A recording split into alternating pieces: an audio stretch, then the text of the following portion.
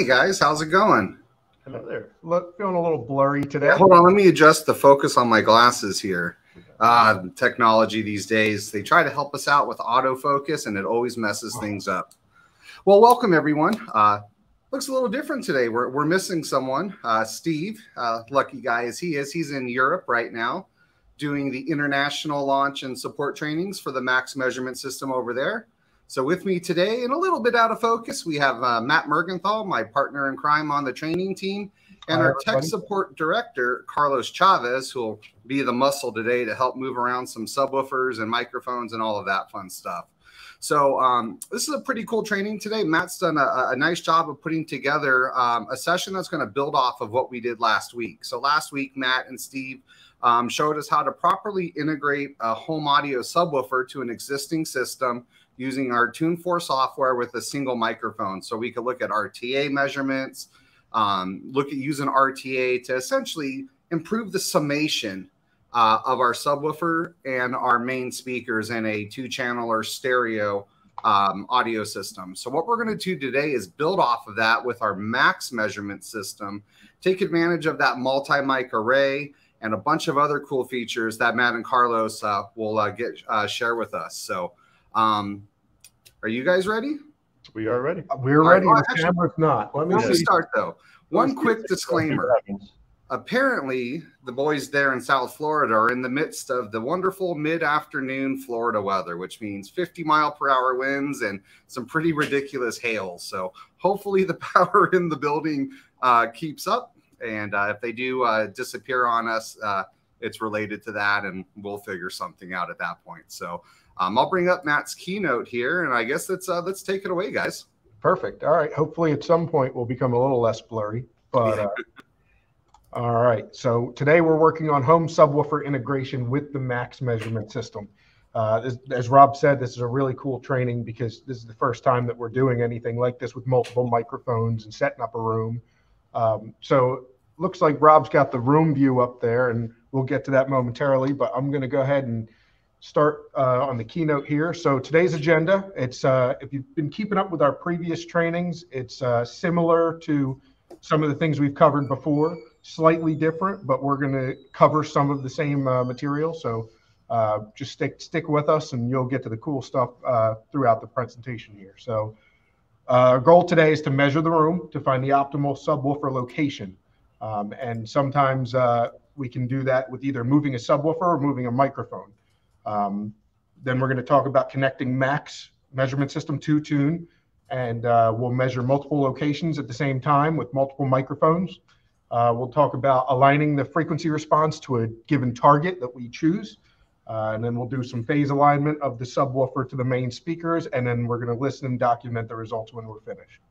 So there is going to be some new stuff that we may be discussing today, especially for our home audio dealers or enthusiasts that haven't watched some of our mobile related trainings on Tune 4 and Max. So throughout the training, when Matt starts talking about some of the items like maybe our targets mode in Tune 4 software, I'll be posting some links in the chat as well to our Help Center articles and YouTube videos that will dig deeper into some of those areas or categories if this isn't something you're totally familiar with or been joining us for the last 6-7 months we've been doing these sessions. Absolutely.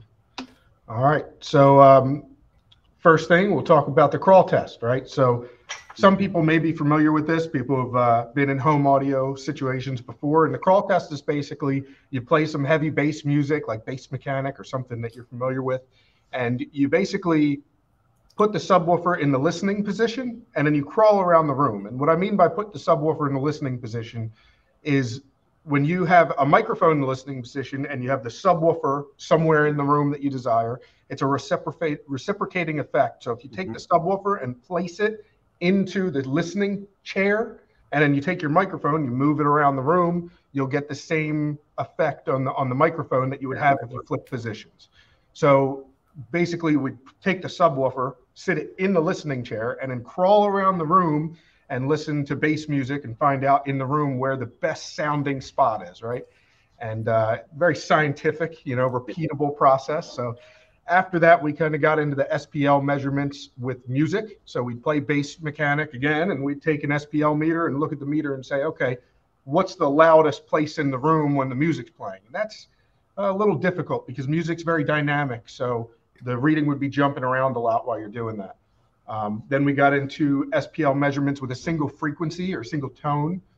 So we would typically play at maybe a 50 hertz sine wave, and we'd take the microphone, put it around the room, and find the highest value for that single position and frequency.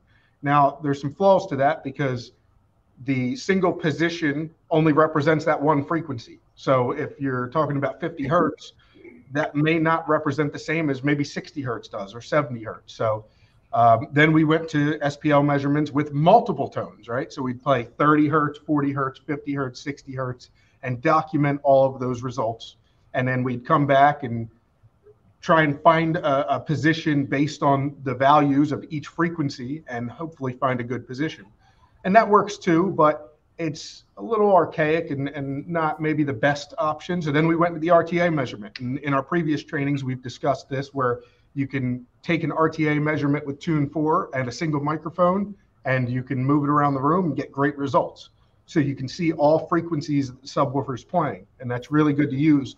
Today, we're going to take it even one step further, and we're going to talk about using multiple microphone positions with RTA and max measurement system. So let's get into that. I'm actually excited to see with using Max and that extra insight it provides, what kind of gains we're going to see. Because if you remember last time, when we had just the single mic RTA, just looking at the frequency response in that summation range, and with the RTA and finding the right placement, I think we were able to gain about 7 dB, if I remember, around 80 to 100 hertz. So yeah, very substantial. So I'm excited with Max, what it's going to be today. Yep. So it's definitely cool. So taking measurements in general, we have to determine a reference. And how we determine a reference is we take the first measurement microphone, we get it close to the subwoofer, and we basically take the room acoustics out of the equation because we place the microphone close enough to the subwoofer that we don't see the effects of the room. So that becomes our reference. So we know what the subwoofer is capable of doing compared to what the room is changing. Okay, so then we're going to look at the frequency response and the broadband energy level. We're going to measure locations in the room that make sense. Some positions in the room, like in the center of the room, right where your coffee table might go, might not be a good position to put it. So we have to consider where we can put the subwoofer. We're going to normalize all of the inputs so that they're all about the same level, and we can look at nulls and peaks in the response and choose one based on what has the smoothest and overall best output response available. And then we're going to compare the traces for the most desirable response, and we're going to look at DARO if you have that. So if you have a Fathom or Gotham and you have the digital automatic room optimization, that will actually take peaks out of the response. So if you have a position in the room that has a lot of high peaks, DARO can help with that by removing those peaks and making it more flat. So that's a very helpful tool if you have a Fathom or a Gotham to take advantage of. And if you download Tune 4 software and have either a USB microphone or the Max measurement system, you can even measure and capture the room before and after the DARO runs to see how it smoothed out your subwoofer's response. That's right. And if at any point throughout this presentation I talk too fast or I miss something and somebody wants to jump in the comments and ask us to clarify something, please do. Normally Steve's here to slow me down, so I'm relying on Rob and Carlos to take care of that for me today. So then we're going to talk about using targets, and we didn't get into too much of this on the single microphone session, but since you're using Max, if you're watching this session and you have a Max and you're going to utilize this, then you're probably pretty familiar with using targets, and we'll go through the software and kind of show you how to choose the proper crossover target, and then where to load it from and how to save it and modify it. So targets do show the optimal alignment electrically. 80 hertz electrical filter doesn't always equate to an 80 hertz acoustical filter. Mm-hmm. So what that means is if you have an 80 hertz slope electrically that you may need 70 or 90, depending on the result on the acoustic side where you have the microphones measuring the speaker. That may have to change up or down slightly. So we'll look at those results real time and we'll determine what makes sense to do there. So we'll go over choosing a proper target, choosing the proper crossover, and then we'll match the subwoofer and the satellite speakers to the target. So then right after that, we're going to get into aligning phase. And now with Max, we can look at phase. We can see it in real time, make changes, and watch phase move as we make changes to the subwoofer or to the processor that we have here. Analyzing phase is going to get you better results faster. And it's the controls may be limited. What we'll have here today is a polarity control, which controls direction, so inward or outward, and then the phase control, which will actually adjust the position of the phase trace. And we'll show you all that in real time. It'll make more sense when we get there. And then the last step is to listen. And unfortunately, you guys can't be here to, listen to it when it's all done, but we'll do it for you. And the subwoofer and speaker should sort of disappear altogether, and they should be working together as a system. So what you should be hearing when it's all done is really good sounding music, not speakers in the subwoofer. So you should expect to hear good imaging between the two speakers. And what I mean by imaging is with stereo signal, you have left and right. And when they're dialed in properly, what you would get is a left, a phantom center image, and a right. And what I mean by phantom center image is it would sound like there's an invisible speaker right in the center. So any common information that's between left and right will present in the middle. And then we're going to spend some time listening to it and make sure if this is a customer's house, you would make sure they're happy with it.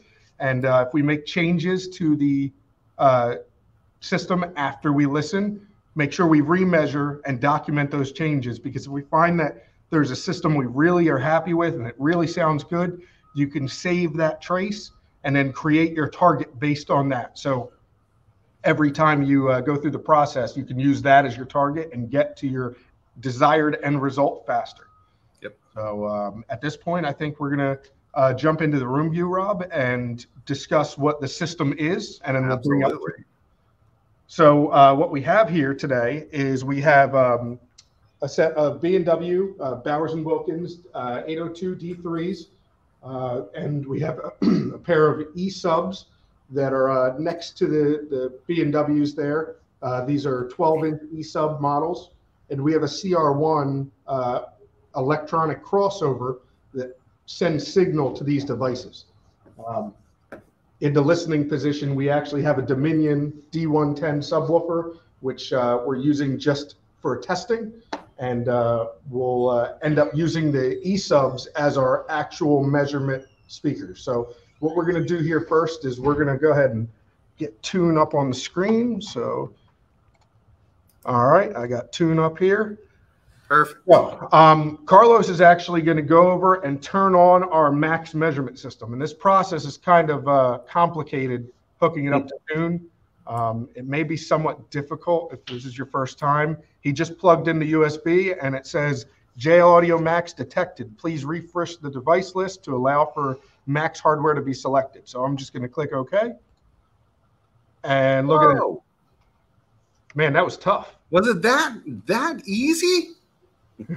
So if you've seen our single mic session, we showed where you have to go in and actually set up the single microphone.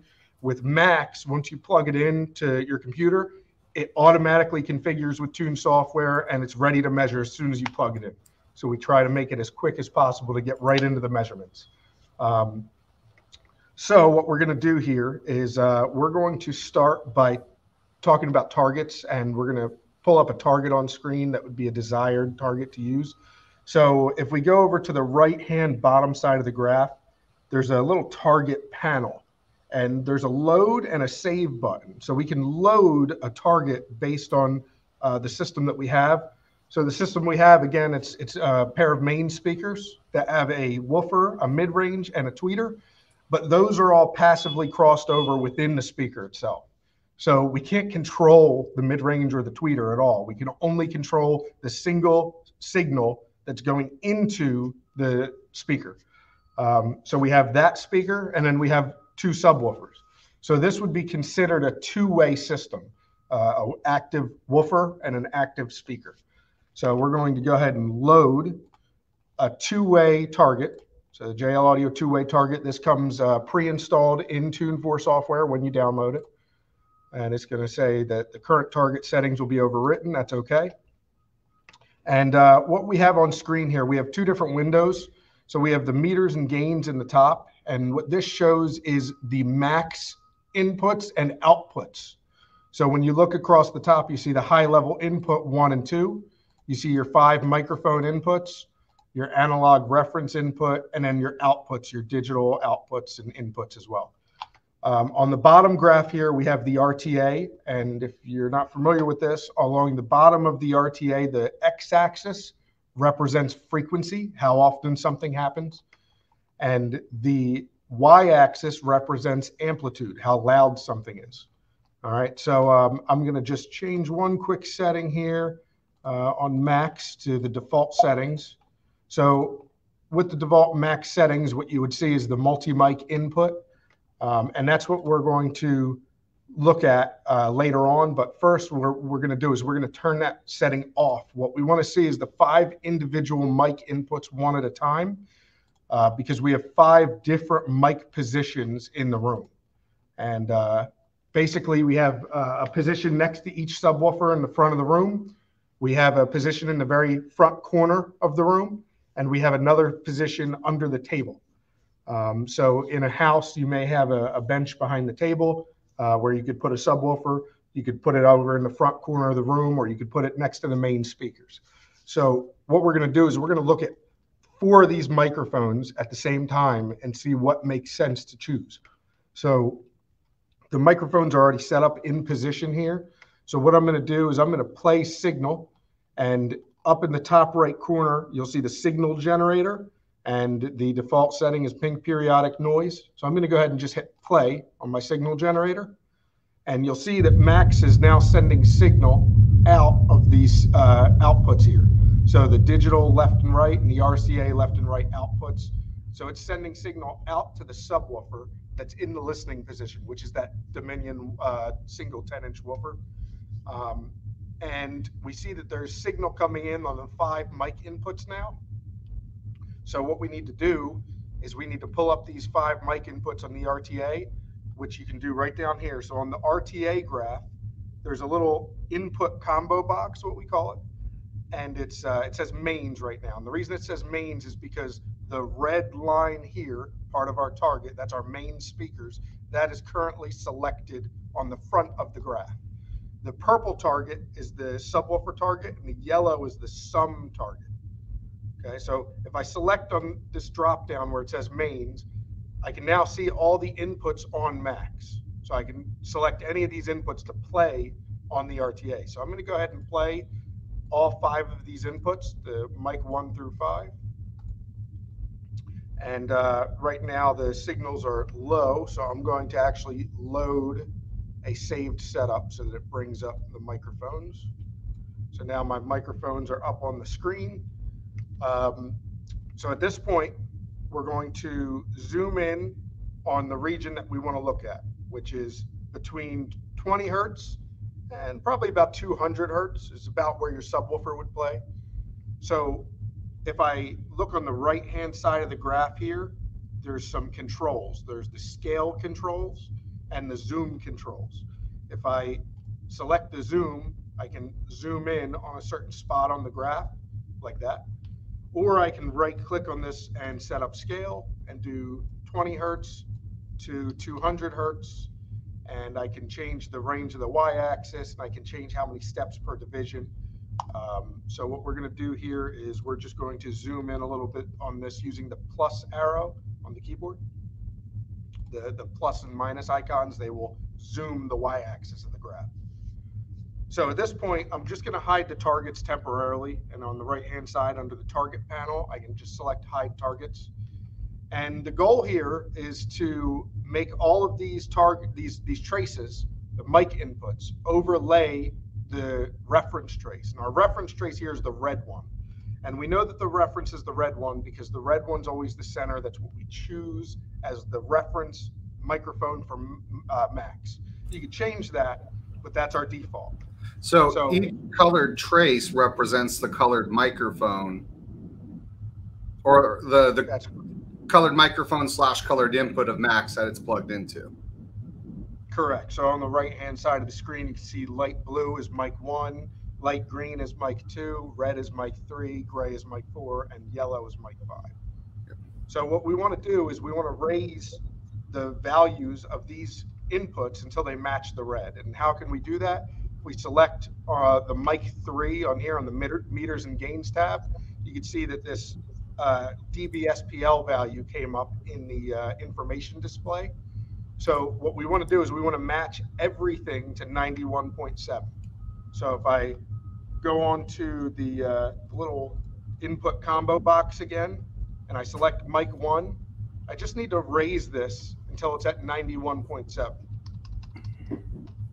So we'll do that with each trace. Now what Matt's doing here is changing the offset, correct? We're not actually changing the level? We're not changing the level, we're just offsetting the trace.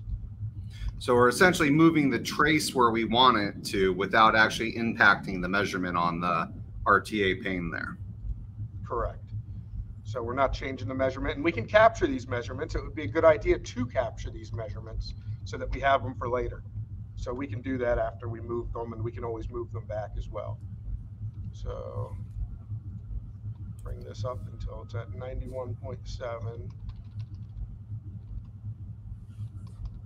All right, so now all of the traces are at 91.7 dBSPL, right?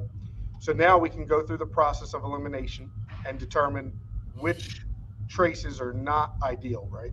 So mic 5 is the yellow one. That one's the current front trace on the graph, and you can tell because it says mic 5 selected here in the corner. That's the selected trace. And these mics are in places where we could potentially put a subwoofer. Right. So like I was saying before, we have the 2 in the front of the room where the E-subs are currently at. And then we have 1 in the very front corner of the room all the way off to the right. And the last one is under the table in the back of the room. Yeah, so excellent. The right one. Mic 5 is the right one next to the subwoofer? Yeah. Okay. So we can see that there's a pretty big null in this yellow trace here. So I think that one and the green one should probably be the first 2 to go. Yeah, for sure. That looks like right in the meat and potatoes too. What is that? About 50 to 70 hertz those nulls fall? Yeah, so that's 56 hertz, and the green one is at 62 hertz. Cool. So we're gonna hide those temporarily. We're just gonna hide them by selecting the little image icon that's there. And that leaves us with 2 positions here, which is the blue and the gray position. So in this room, Carlos, what are the blue and the gray positions? So blue is under the table, gray is right corner. Okay, so if you didn't hear that, the blue one is under the table and the gray position is in the front corner of the room. So what we just learned is that the positions in the front of the room may not have the best, most ideal frequency response. Now, sometimes the designer or a person who's in charge of setting up the room may say, well, you're not putting a sub under the table, or you're not putting one in the corner, or spousal approval factor may go down. But in this situation, what we found is that we're not allowed to put a sub under the table, and we're not allowed to put one in the corner. So what we're going to do is we're going to proceed with the 2 positions that are in the front of the room, which is the green and the yellow. And we can see how that compares to the red, which is the reference.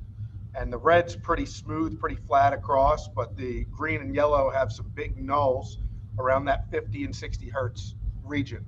But in this application, we have to use those positions. So we're just going to move forward with those as if those are the only option. So what I'm going to do now, I'm going to pause our signal for a second. And Carlos is going to go ahead and put all of the individual microphones back onto the main microphone stand, which is in the listening position. So we're going to now look at a spatial average of the listening position and see what the results are of that. So while Carlos is doing that, I'm going. If you haven't seen the Mac system before, it's a pretty cool setup. You know, on top of this nice travel case and the main, you know, the measurement system itself that comes with it, it has 5 really high quality microphones. The mounts for them, a really nice array. So in this scenario here, as we can see, Matt and Carlos moving over there, Carlos has the array in the listening location. Thank you, Matt. Except now you're blocking Carlos and no one can see him. Sorry. Noobs. What can you do?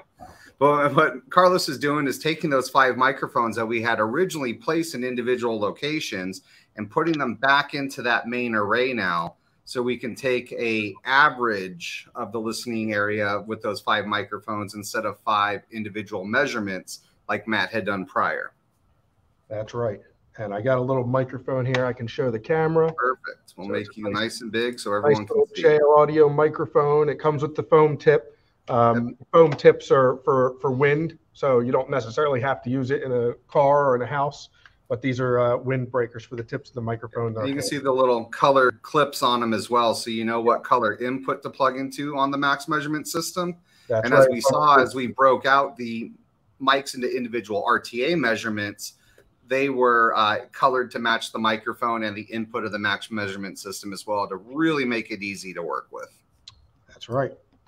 So at this point, I'm going to go back into our measure settings, which is up in the top left corner where you see these little 3 bars here. So I'm going to select the measure settings icon there. And I'm going to create a trace folder location for this specific session that we're doing. And that'll allow you to save all your traces that you capture in the same folder so you can always reference them again. So we're going to choose here and we're going to select traces. And then I'm going to create a new folder, and we're going to call this Manville's Room. Don't mess it up. Especially for him. All right, so now I'm going to go back into the measure settings one more time, and I'm going to select the measurement setup icon. And and this isn't available if you don't have Max plugged in. You'll see the tab there, but it's grayed out. In this application, the measurement setup tab, we can click on it because Max is connected. And if I click on the 5 microphone inputs, I can turn on hardware multiplexing again. And just to clarify what that is, hardware multiplexing is basically something that happens inside of Max where it rapidly switches between the active microphones and allows you to see an average of those 5 microphones. And it doesn't put any extra stress on the computer that you're using. So that's why we have the hardware multiplexing. It works really well. But what we did today was we turned it off so we could look at the 5 individual mics. Now we're going to turn it back on so we see the spatial average of that headspace where the listener would sit.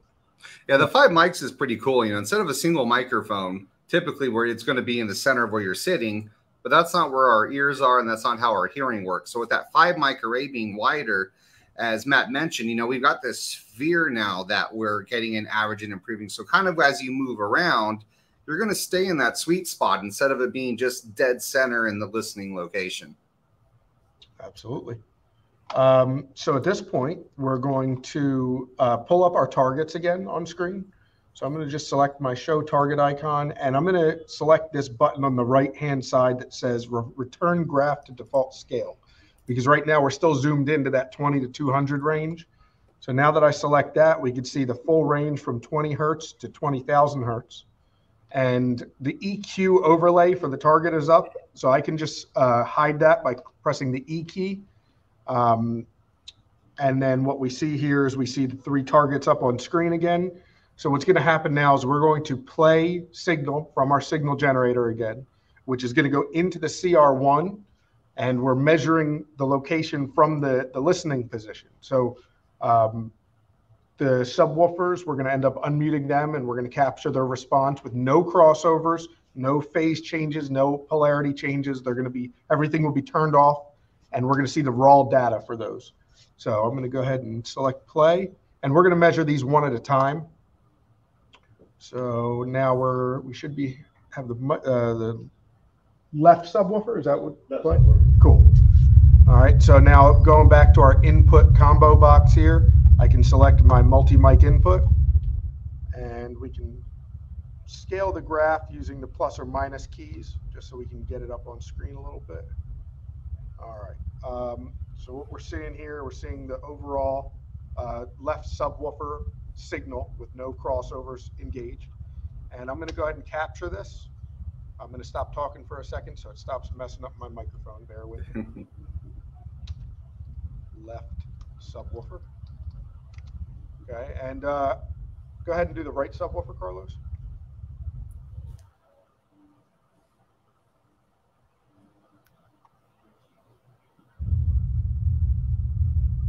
All right, so there's our right subwoofer.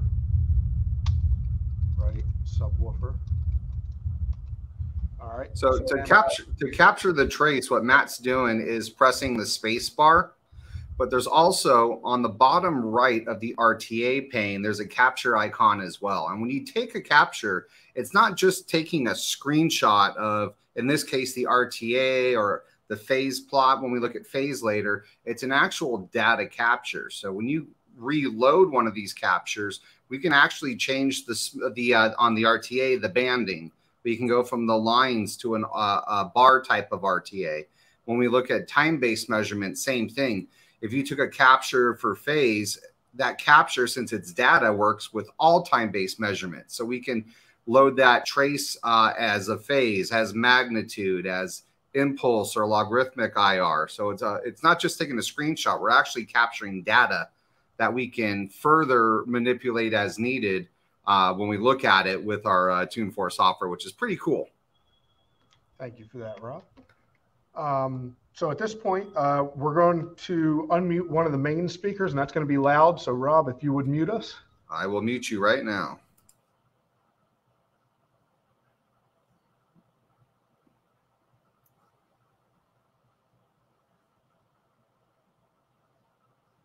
And so he's captured the one side, and now I'll be quiet while they unmute the other.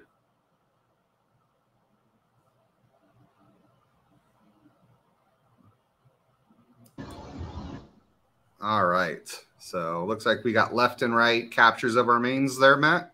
We do. So I'm going to temporarily pause our microphone input. So a couple things to discuss here. Our targets are slightly above the energy for the mains, the left and right, and the subwoofers. So we're going to realign these targets so that it overlays the main speakers a little better. So if I, on the level trims down here, you can see at the bottom of the right hand of the screen, there's a little icon that will break out that window. So now with that broken out, we can select this linking icon, and the linking icon will allow us to manipulate all of the traces at the same time. So I can move all of these down. And what we want is we want to have the trace, the target, sort of right in the center of that trace. Mm-hmm. So let me zoom in on this graph a little bit. And remember, this is what we're essentially doing is like what we did earlier. We're offsetting the trace. So what we're doing is moving where the trace is laying on the RTA, so it lines up with our measurement, so we have a better idea of where the nulls truly are compared to the peaks, and can make any appropriate changes as needed that way. Right. Yep. So a couple other things I wanted to mention. So Rob sort of mentioned it up here at the top of the screen. This is called the contextual panel, and this panel changes based on which graph you select. So if I select the meters and gains, you'll see that the meters and gains name shows up here in the contextual display and contextual panel, I'm sorry, and it changes the options we have available. So I'm going to select the RTA, and you can see that these controls are for the RTA graph. So I can select different banding, which will show, it will effectively average the data so it gets smoother. You can go all the way down to single octave banding, or you can go up to 1/48th octave banding. We'll probably stick right around 1/6 to 1/12 for today's session. And then the averaging on the left-hand side here, what this controls is the stability of the trace, how quickly the signal's refreshing. So changing the averaging, the amount of averaging applied will change how stable the trace is as you're capturing data. Is it jumping around, or is it something that's rock solid? Right, exactly. I think for what we're going to do today, the default setting of 16 FIFO will be good. If you do any sort of, at least with our carb products, our VXI, MVI amplifiers, where we have that cool auto set EQ feature, there you'll want something a little more stabilized, like an average of 2 seconds. But in this case, we're just taking measurements. We don't have any auto EQ controls for what we're doing on the home side today. So that default 16 FIFO will work just fine. I agree 100%. So now what we can look at is we can look at the crossover region where the main speakers and the subwoofer are going to overlap. And the target that we have set up here, the filter point is at 80 hertz. So we have an 80 hertz electric crossover between the mains and the subwoofer. So what we could do is we can start by changing the low pass on the subwoofer until it matches the red trace. And then the high pass on the mains, the subwoofer has to match the purple trace. The high pass for the mains will have to match the red trace. So what we're going to do here is we're going to start with maybe the subwoofers. And actually, let's start with the mains, Carlos. So because the mains, they're likely going to be the limiting factor here. They don't have as smooth of a response down low as the subwoofers can provide. The subwoofers have a bit more control in that region. So let's start with the mains and see how close we can get it to that target. So Rob, if you would. Yeah, I will mute you now.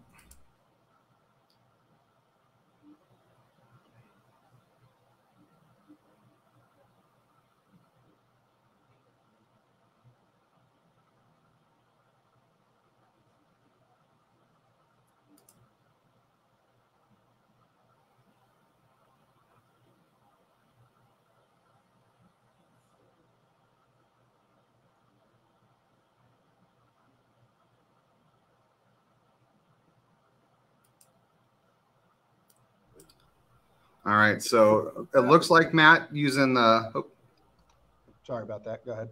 Nope. So using the CR1 there, you guys were able to adjust the high pass filter response of the mains and line them up to the target. Yep. So what frequency did we end up at there? We ended up at about 70 hertz. 70 hertz. Okay. So 70 hertz high pass filter. And now we'll play the other side and just confirm that it's about the same. We'll meet you one more time. All right.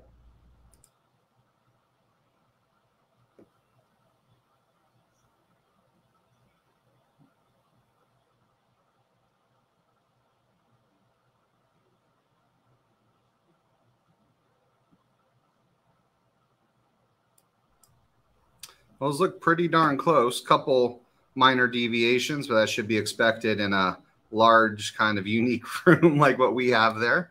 Right. So we're seeing that the brown and the pink traces were what it was with no high pass filter applied. And then as we raised it to about 70 hertz, we got it right there to match up with that red trace. So I'm going to hide the old trace. White and yellow are pretty good on that trace there. Yep. So I'm going to hide the originals.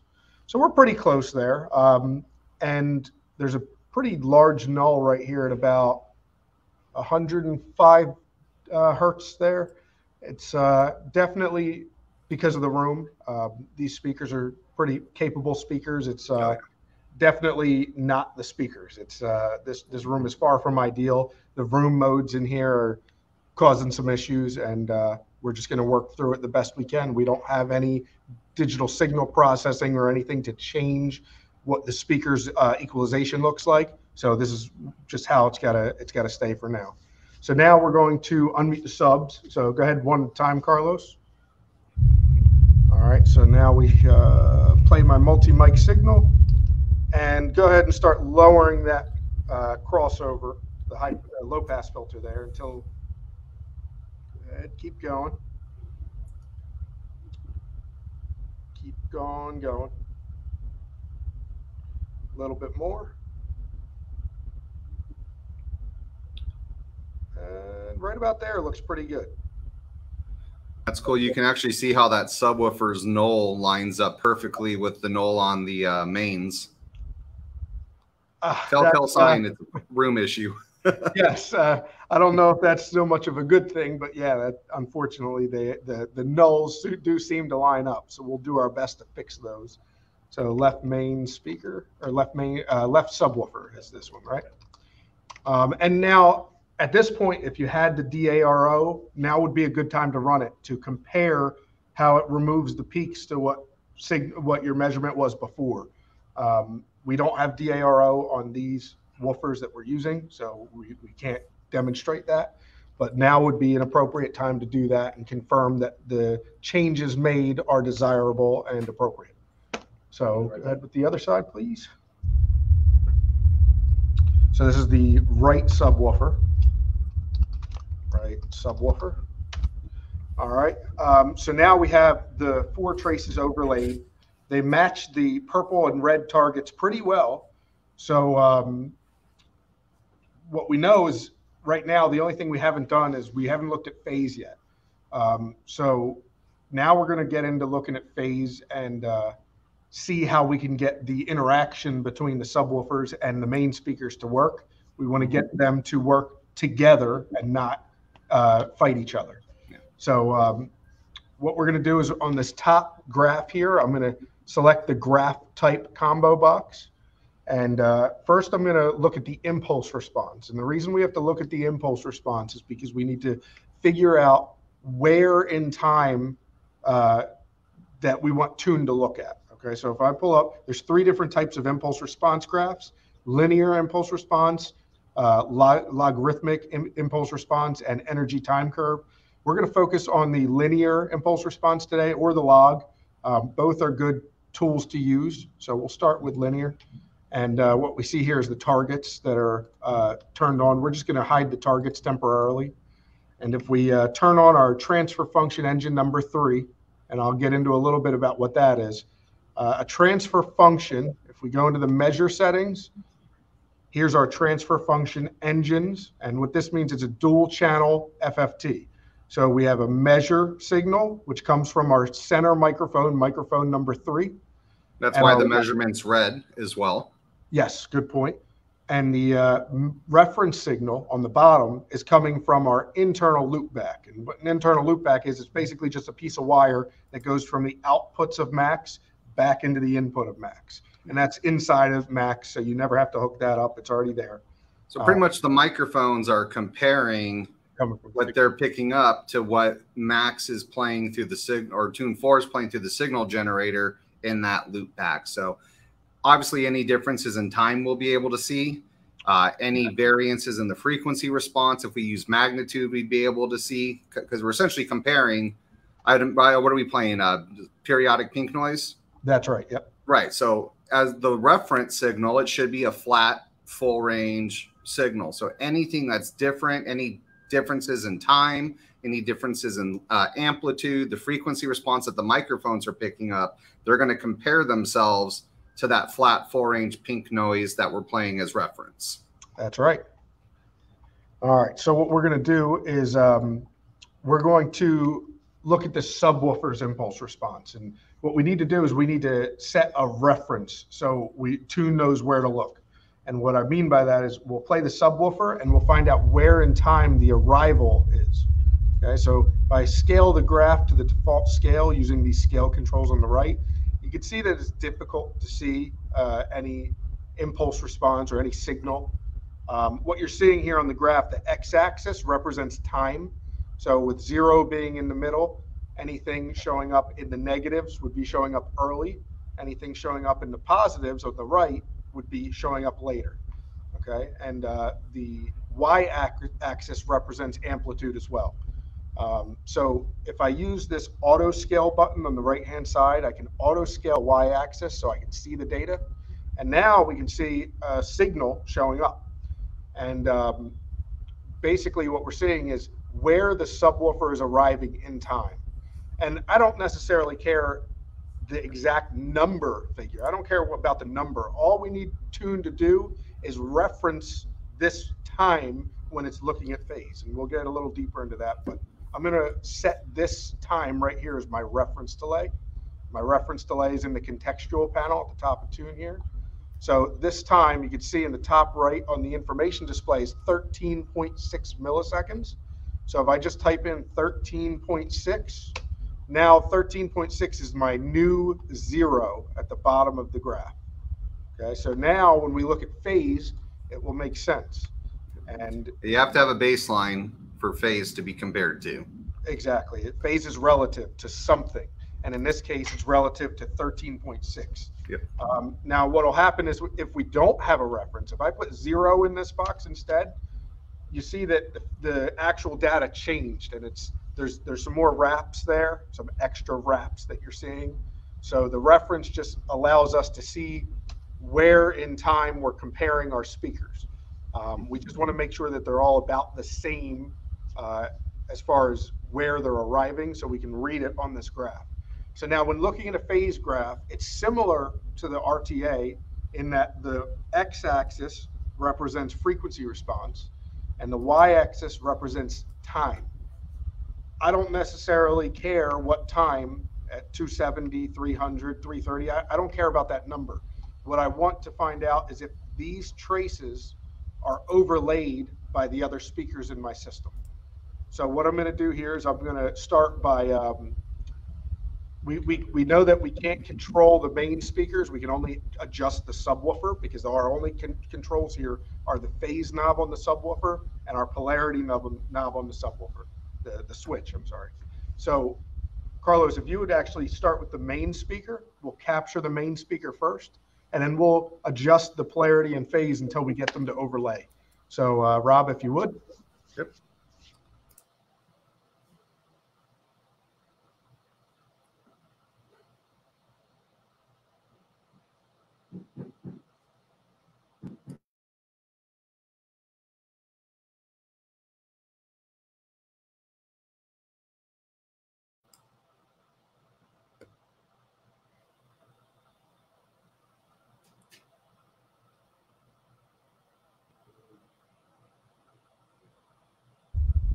All right, can you hear us again? I got you. Cool. So what we're seeing here, I'm going to hide the red trace temporarily. What you're seeing is the white trace and the brown trace, which are our two main speakers. And this graph may look very confusing if you've never seen one before. It may not make a lot of sense, and I'm going to do my best to explain it in a way that does make sense. So when looking at a phase graph, if a trace is going downwards and to the right, like this one here, that means that it's showing up later in time. If it starts going upwards and to the left, sort of like these ones over here, as we get around to 1,000 hertz, they start going upwards. If it starts going upwards and starts looking goofy, that means that it's showing up early in time. And that's okay. We don't necessarily care about this data up here because we're not trying to compare this data to anything but itself. We want to compare the low frequency here around the crossover region to the subwoofer. So all that we're going to focus on is really from 20 hertz to 200 hertz. So I can zoom in on this so we can see it better, so we can get some of that other stuff off of the screen, so it's a little easier to see. And when we started doing more work with phase on the training team as we were preparing for the Max launch, it really was the first time I had looked at live phase measurements and tried to figure out what adjustments, I needed to make. Was it delay or all pass filters?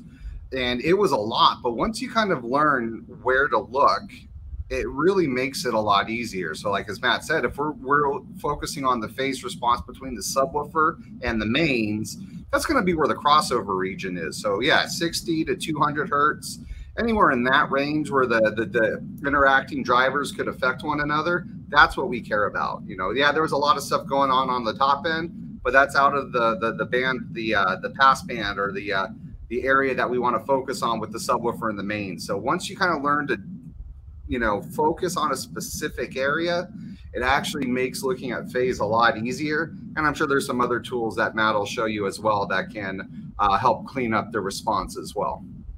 Sure.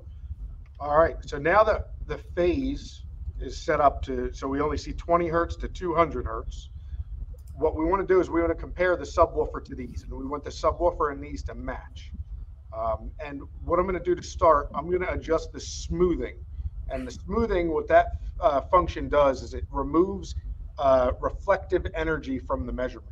So if I change this from 1/12 smoothing to 1/6 smoothing, you can see that it cleaned up the graph a little bit. Going to 1/3 makes it even easier to see. And that's probably a good thing. So let's keep it at 1/3 for now. So it's a little easier to make out. And if I turn on our transfer function engine number 3, this is our subwoofer, right? So now what we can see here is the white and brown trace, which is our main speakers, looks to be directly in between the red traces.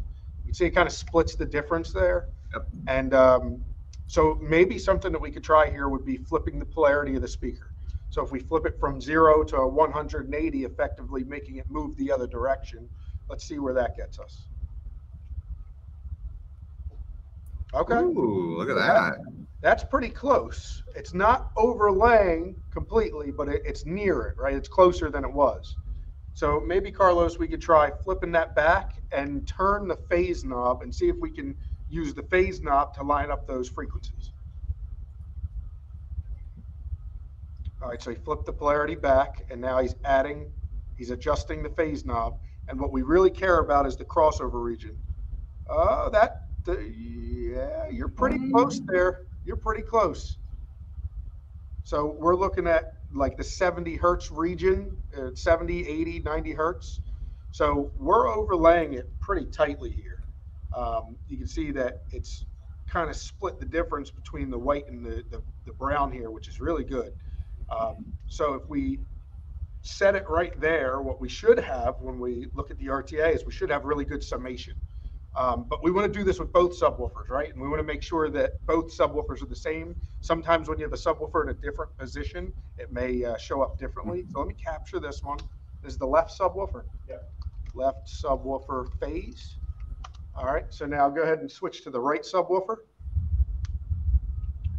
Okay, so you can see that the right subwoofer needs an adjustment too to get it lined up. So go ahead and maybe adjust the phase knob again, Carlos.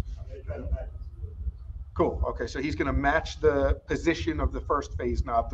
When you look at the subwoofers, there's some 4, I think, positions on it where it says like 0, 90 hertz, or 0, 45, 90, and 135, and then 180, which allows you to turn the knob from 0 to 180 to move the phase. So that's actually really good, Carlos. Maybe could you add just a tiny bit more?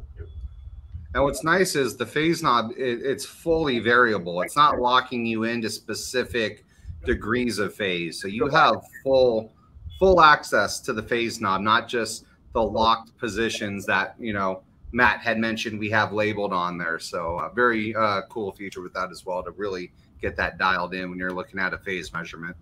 So I'm going to capture this one, right subwoofer phase.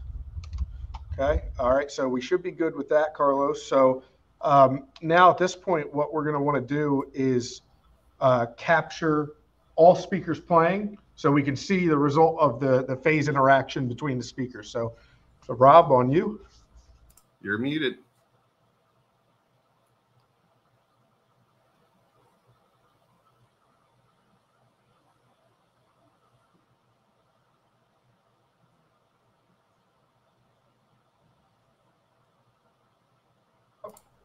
And you're back. All right. So what I did was I simply captured the response on the RTA. We're still zoomed in here, so it's a little hard to see. I'm going to return the graph to the default scale, and then I'm going to select the trace that I just created, which is all speakers, and I'm going to zoom in on that using the auto scale feature. Is there a way to maybe clean that up a little bit? Yeah. So first I'll turn off our playing microphone. And just to clarify what we're seeing, the light blue in the bottom here, or whitish color down here, that one, let me go back to it. That's one of the subwoofers. And the green trace, which is that one, is our other subwoofer. And then the white and yellow are our original main speakers. So I'm going to go ahead and start clearing these out. But what you can see is that our new trace, which is this one, from 60 to 100 and over 100 hertz, we have good summation all the way across. We have an elevation of energy all throughout the crossover region compared to the original traces when the subwoofer and the mid and the main speakers weren't playing at the same time. Yeah, at 100 hertz, you can see we have a good amount of energy here that we gained. We can use cursors to compare that. So if we set a cursor there and then select the yellow trace there, we can look. The difference there is 6 dB, 6.5 dB at 100 hertz. That could be perceived as twice as loud. That's a big difference. And then maybe one more here. The difference there is 10 dB at 84 hertz. That's huge. So by using the phase today, we gained an additional 3 dB from what we did the previous week with just the single microphone. So last week with a single microphone, looking at the RTA, we were able to gain about 7 dB, but with the actual phase analysis, thanks to Max, we got an extra 3 dB in that meaty section of the bass, mid-bass transition there. That's a lot. And then I'm going to move this trace down a little bit so it overlays the target a little more. Maybe somewhere right around here, I would say. So what we're seeing here is we're seeing the null, the 60 hertz null, 59.6 and 106 hertz. These two nulls are caused by the room. And with the subwoofers in the front, it may be more desirable because you have all of the energy coming from the front and you never hear anything coming from a different spot. So that's a good thing. But in this room specifically, these nulls are probably pretty hard to listen to. So that's why we always recommend measuring the room, finding out exactly what's good and what's bad. And at least if you do put it in the front of the room, if you know that it's a good position and it measures well, then at least you already know that before you put it there. If you just place it in the room somewhere and just hook it up, you never know what you might end up with. And TuneForce free. We recommend you download it. Yeah, I mean, obviously with the Max measurement system, with the phase, you can see how quickly we can further improve. But, for free software and a $100, $150 USB microphone, you can get some substantial gains in that crossover region between your subwoofer and your mains, and then further dial it in with Max. And I think, what we did last time was Matt actually moved the subwoofer to different parts in the room, or you move the microphone around. But with Max, we were able to have 5 different microphones in the room. So that, again, expedites the install and tuning process. Right. And then we get that cool phase analysis as well to make the adjustments on the phase knob and get those overlaid as best as possible with the mains. Agreed. And one other thing we could probably try, just for the heck of it, we could potentially try moving the center seat a little forward or a little backward and see if those nulls maybe go away. Can we try that real quick, Rob? Can you mute us one more time? Yeah, so I'll mute you, and you can see here Carlos is going to move the listening location a little further forward, so we'll see the mic array kind of shift. And let's take a look at tune and see how that does.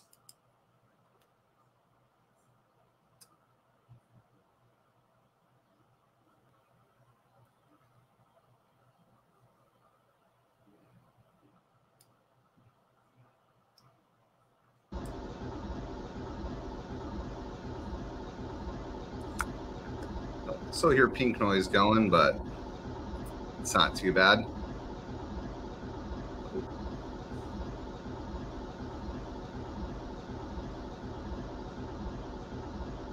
It's cool. You can see how the RTA response is changing.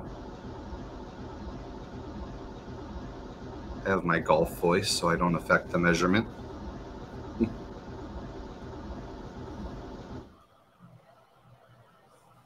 All right, are we back? Yeah, you are back. So we could see that there was a level difference. So what I'll do is I'll just adjust the level of these traces so that they're pretty close and we can kind of compare them a little easier. So let's go with, and all the colors are very close to the same. So I'm going to change these colors again. So let's go with red for this one. And let's go Back to the other one. Let's go. And that's changing those colors by right-clicking on the desired trace and selecting Resave As. You don't have to change the name, but that allows us to change the color of the trace and then override the one that was previously saved into that trace folder he showed us at the start of the session. Yes, sir.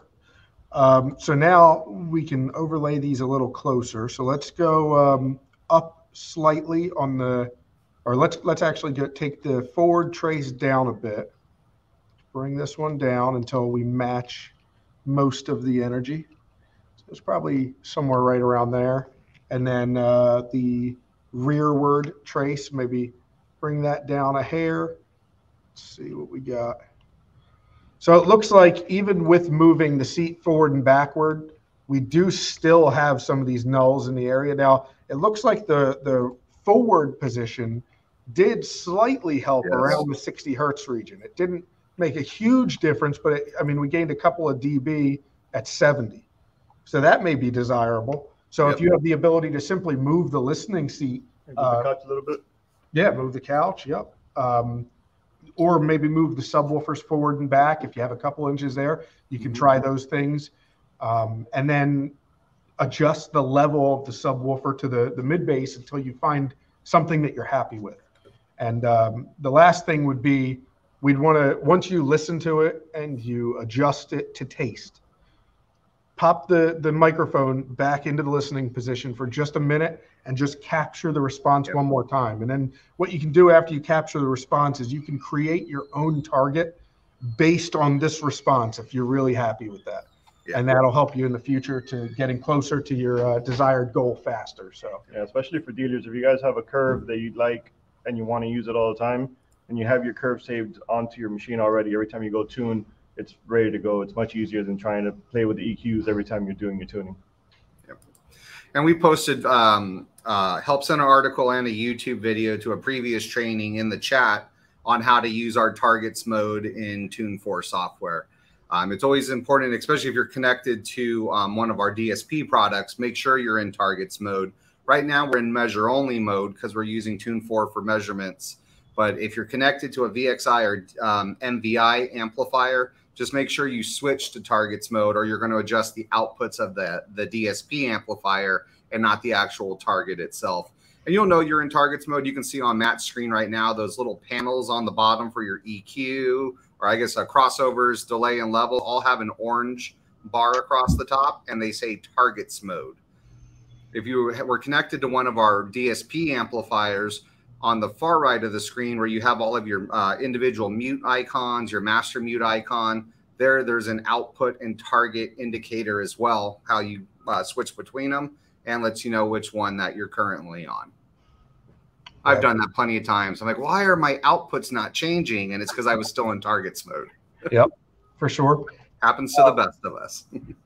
Looks like we had a couple comments in the chat. Yes, Doug mentioned that moving forward a little bit definitely helped the null.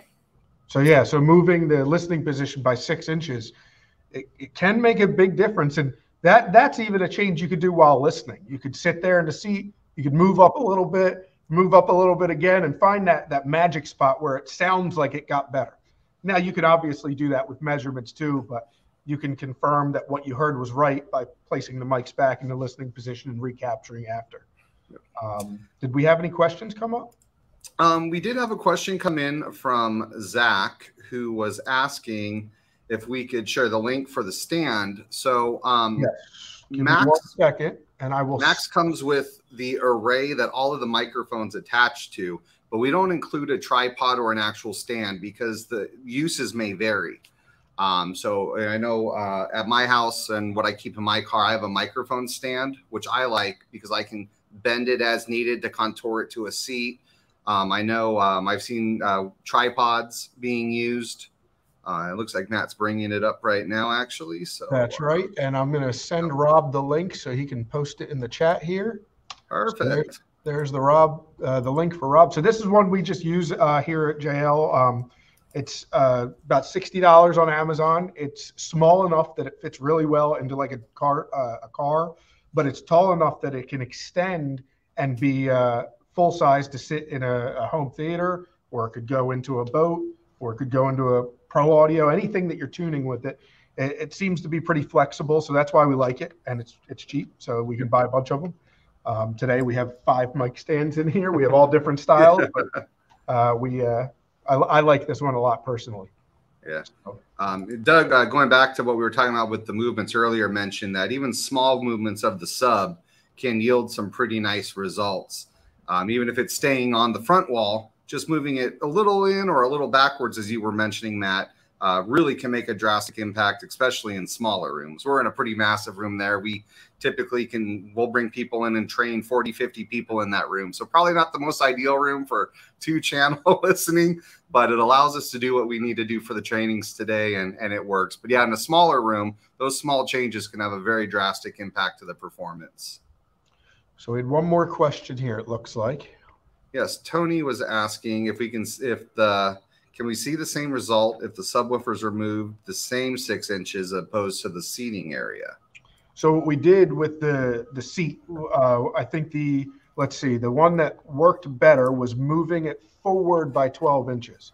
So if we move the 6-inch one, which is what Doug was talking about. So I did the 6-inch. Okay, so we moved the subwoofers forward by 6 inches to start. So we'll start with that and see how that goes. Rob, if you would. Yep. Oh, am I meeting you again? Yes, please. All right.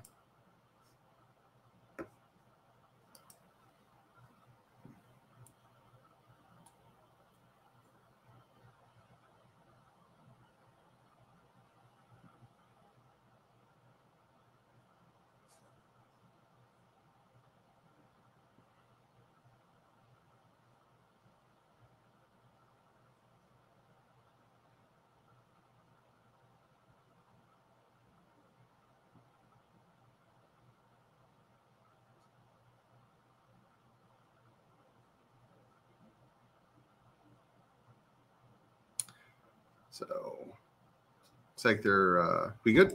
All right, you guys are back. It's so hard to not talk during that. I want to talk, but I don't want to mess up the measurements. Oh, that's all right. It's way louder over there, so you wouldn't mess them up. So now if we take this trace, which is red, it's conveniently close to that other color. I swear, whoever selected colors in Tune software, they did it to mess with us. So if I lower the level of this trace slightly, so we overlay a little better. Let's get the mains pretty close. So moving the subs closer to the seat by 6 inches actually made the null worse. Now, because you're taking away the loading off the wall. Right. So what's happening there is the subwoofer is loading off of that boundary behind it, the wall, which seems to be helping the response. And as we pulled it further away, it seems to have made it worse. So in this application, moving the sub maybe isn't a great idea. Now, it did help in the upper region here, about 106 hertz. So it did help slightly there. But I would probably say that the 60 hertz null is maybe a little bit more critical, because that's a more important area to focus on. The lower frequencies, especially with the subwoofer, is going to really make or break the system, I think. Being we had set phase and that stuff earlier, would readjusting that potentially have an impact on that? Because our reference has changed from the listening position to where the subwoofers, the time of flight is beginning. Right. So it would definitely slightly move that phase response. Now, moving it 6 inches probably wouldn't move it that much, because with low frequency content, it takes a lot more distance in order to shift phase than high frequency stuff. So likely it wouldn't make a big difference. It may help slightly if we were to revisit that and adjust it. And that's something that you could absolutely do if you're setting this up in your home, and you should. It's probably, we're going a little late here, so it's probably not something that we're going to keep doing on today's training. But what else do we have here in the chat, Rob? Doug just, bringing up that, it definitely got better around 90 hertz. It was about a 10 dB gain, but we definitely took a hit around 60 hertz. That null definitely got a little deep. Right. So we can find out exactly what this was. So if I select that and then select this one. So it was about a 4 dB at 105 hertz that we gained, roughly. which is good. Tony, you love the way we can see the result instantly. We do too. Trust me. We're very happy with it ourselves. I mean, I mean, this is all super cool, but I mean, when you get into full DSP control, it gets even cooler when you can get in and see the changes to frequency response and all of that. So, I mean, this is what we're doing today. It's just kind of a tip of the iceberg, what you can do with Max and Tune 4. And that's only because we're limited with what controls we have. You know, if we had this hooked up to, like, say, to one of our car products, our VXI amplifier or MVI for our marine DSP based amplifiers, then it completely integrates in where we've got, you know, automated EQ to target. We can set the delays. We have visibility and control for every speaker in the system that's connected through DSP. So what we've done today is awesome. But it's just the tip of the iceberg of what can really be done with Tune 4 and the Max measurement system. So, I mean, if you have a home audio setup with the full DSP where you can get in and actually manipulate the frequency response through, you know, graphic or parametric equalization, have more filter control like we have with the CR1, you can even further dial it in and improve the response based off of what Tune's picking up for the measurement. So it is one heck of a system, and it was a long wait to bring this out. I mean, I think it's about 3+ years of development, and there's just so many cool uses for it. I am always running into scenarios where, like, oh, I could use it for that, or I could use it for this. And it was important for us, you know, all of our trainings we've done so far really have been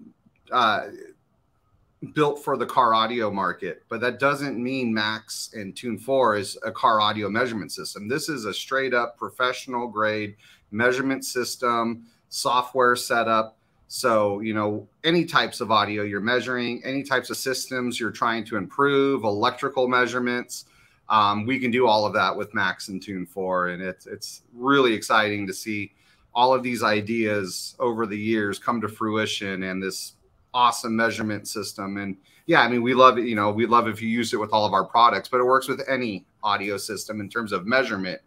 And then with our car products, it plays a little nicer thanks to that DSP integration. So yeah, I was just going to mention on the Tune screen, if we had DARO, we did run it, we could probably get that 60 hertz taken care of, because it would EQ all those peaks, and then we can adjust level of the sub to balance that out better.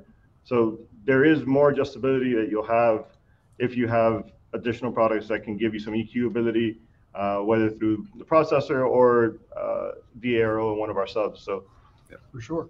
And Tony, I saw you haven't taken Max home yet to play in the theater, but one other thing that we could recommend, which we've done here, if you get some extension rails for the Max bars, you can spread the microphones further out on a couch. You can have one in each seat position, or you could just take the mics and, you know, set something so that they're in each seat position. You can see all the, you know, a whole couch at one time, which is really beneficial. Yeah. As long as you want the center mic in the center, but all the other ones you can kind of move out and have a large sweet spot, or if you're smug and don't care about the people around you, you can have it where it's going to sound it's best for you with that 5 mic array where your head's going to be. So that's what I would do. My wife doesn't know any better, so I'm lucky in that regard. Cool. All right. Well, I think that was the last thing that came in, so I think it's time to call it an evening, gentlemen. All right. Sounds good. Well, then thanks for everybody for coming to participate today, and thank you, Carlos, for helping out. We appreciate you guys for having me. If any problems with our session, call Carlos, not me. Yeah, we definitely, Carlos and, you know, the team in tech support, they're up for any challenges you want to throw at them. Sorry, Carlos. Not a problem. Yeah, Randy on the home side, and then, you know, Carlos, Lee, and Eric on the mobile side. Any Tune questions that come up, they're going to be able to get you taken care of. So definitely, you know, check out our help center. I know I posted some of the links in the chat today, but if you just click on the support link on the top of every single page on the JL Audio website, that takes you to our help center. Click on the Tune 4 applications section, and there's a list of articles that'll go into further detail into some of the things we talked about today. And of course, all of our previous trainings we've done on Tune 4 and Max, you can find those under the videos tab on the JL Audio Facebook page and on our YouTube channel. And we're usually about a week after the live session, it gets uploaded to YouTube as we're getting through our backlog of our weekly trainings that have to be edited and then uploaded there. So with that said, I think that's it. So thanks everyone for watching, and we'll see you next month for Marine May. So that'll be exciting. Right. So until next time, everyone. Thank you. Good evening, everybody.